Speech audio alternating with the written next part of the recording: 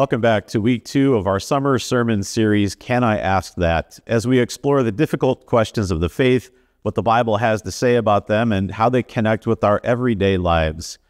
This week, our topic will be, Can I do something so bad that God won't forgive me? Here are this week's Bible passages, how they might help us dig into this topic, or what questions we might want to ask of ourselves.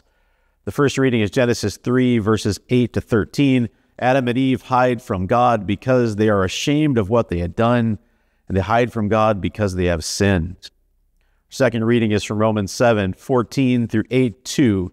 Paul offers insights into his own life, a relatable story about how deep the sin runs in his life, saying, "For I do not do what I want, but I do the very thing I hate."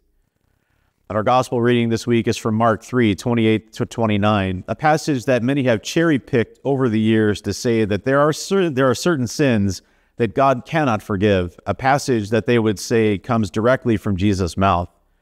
To balance that out, our other passage from the gospel is from Luke 32, 32 to 34. This passage also straight from Jesus, this time from the cross. That is a very different angle, one of compassion, forgiveness for all sinners. I encourage you to spend a little time this week reading and praying over these passages and invite the Holy Spirit to illumine those places in your life where they connect, how God's abundant grace might help us approach this week's question, Can I do something so bad that God won't forgive me?